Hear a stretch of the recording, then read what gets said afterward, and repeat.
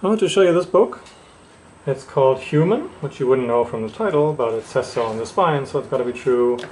But kidding aside, it's one of the finest books I've seen in a long time. It's made by Arion Kudász, a Hungarian photographer. This is the edition number. So when you see the dust jacket doesn't cover the whole part of the book, and then inside there are pictures, and this is, I don't know if you can see that. You can, right? Yeah, it's slightly embossed here. Very nice touch. And then you open the book, and the end paper in the beginning shows you the titles and explanations, well, very brief explanations of the photographs inside the book, which is a very nice touch. And it goes straight into the pictures.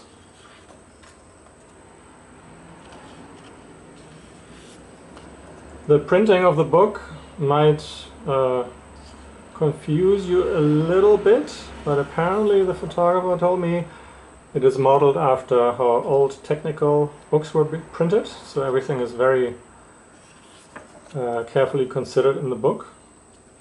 That's why the black and whites look a little dull. In the beginning I was really a little bit annoyed about that. I thought that didn't really work, but now I'm fine with it. I think it's fine as is. So the book is about, well, you can sort of tell, I guess, what it's all about. It's a conceptual book in a sense, but it doesn't feel conceptual, it doesn't feel heavy. It's about bricks and the kinds of things you make of bricks, meaning houses and homes and structures, and the relationship of those bricks to the human scale. Because clearly if you make very tiny bricks, you need millions and millions of them to build a house, so that's not really a feasible idea. And if you make your bricks too big, then that's also not feasible. And you need thousands and thousands of people to build your pyramids. So I think this book started out from an artist residency a photographer had at some factory in Romania or something like that, and then expanded from there. And you see this variety of photographs. Some of them are clearly staged. These are workers at a factory. So there's this collaborative nature in the book, and some images are more conceptual, if you want, than others. And I think it works tremendously well.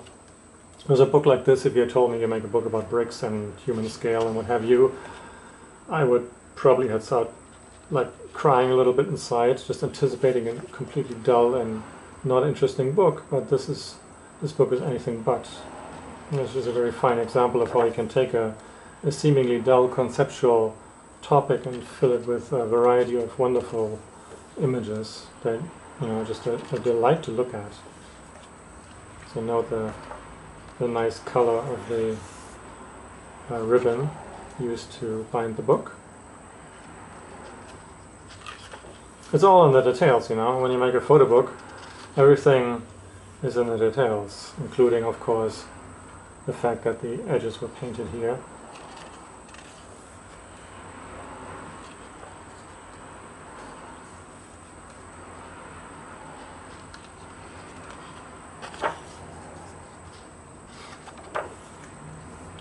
As far as I know, this book is sold out. It was made in a bunch of different editions. There's a German edition, an English edition, a French edition, and a Hungarian edition. I'm hoping, see the little repetition here, that's very nice. It's not really a repetition, it's a variation. Hoping the artist will consider reprinting the book. I already urged him to do that. Now whether or not that's going to happen, I don't know. It would be a shame if this book were not more widely available.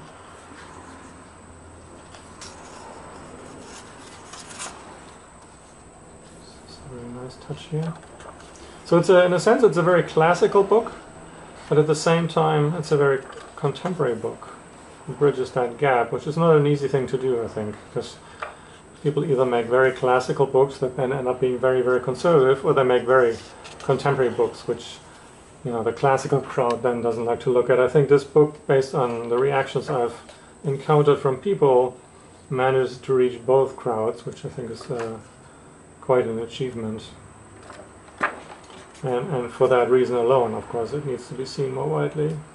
You'll notice maybe if you look at this carefully, like the motion blur here, so a lot of these are 4x5 images, maybe all of them. I don't remember all those details.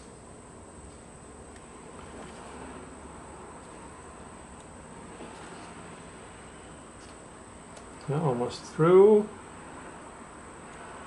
Now, of course, if you look at a book more frequently than I do, then all these pages will relax a little bit and will be a little bit easier to open. But I tend to look at books carefully, but not too often. Because if I look at a book too often, it will lose its value to me.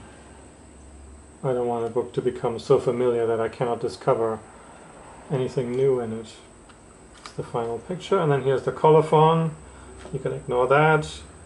So,